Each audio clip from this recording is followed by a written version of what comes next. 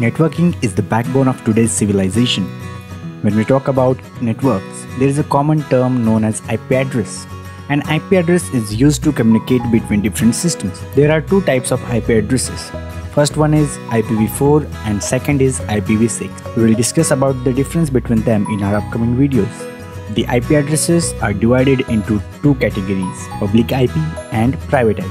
Public IP is the IP given by your internet service provider. As name suggests, this IP is visible to outside the world of internet.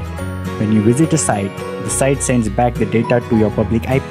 On the other hand, the private IP addresses are the addresses used in local networks. When we talk about networks, having an IP is not enough. To make a reliable network, we need additional things like gateways, DHCP servers, DNS servers, etc. Let's see an example of how a general home local network works. In your house, you have a router which has a cable plugged in its WAN port for internet.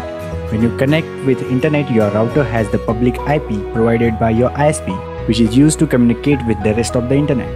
The router has its own local network, and this is the network in which your phone and the other devices are present and connected. When you make a request for connecting a site from your computer, the request is sent to the local gateway, which is your router, and then the router sends that request to the internet and vice versa. If you want to know your local IP, go to your network settings and check network properties.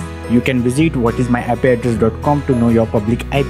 If you learned something new, then hit the like button. I upload 3 videos every week about Linux, hacking and many important concepts of computer science. So